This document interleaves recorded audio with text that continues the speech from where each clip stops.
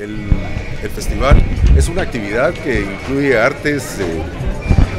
de todas las líneas y además actividades académicas, actividades culturales de todo tipo, recitales, danza, todos los gustos, para todas las edades. Es a lo largo de 10 días una oportunidad extraordinaria para visitar el centro de la ciudad, conocer sedes distintas y ver lo mejor que los artistas tienen para presentarnos. Y además, todas las actividades son gratuitas. El comité organizador, formado por el INGUAT, la Universidad de San Carlos, la Municipalidad de Guatemala y el Ministerio de Cultura y Deportes, se ocupa de preparar todos los escenarios y atender a los artistas en todas sus necesidades para que a lo largo del festival nuestra ciudad sea una fiesta del arte y la cultura. Hay más de 50 sedes,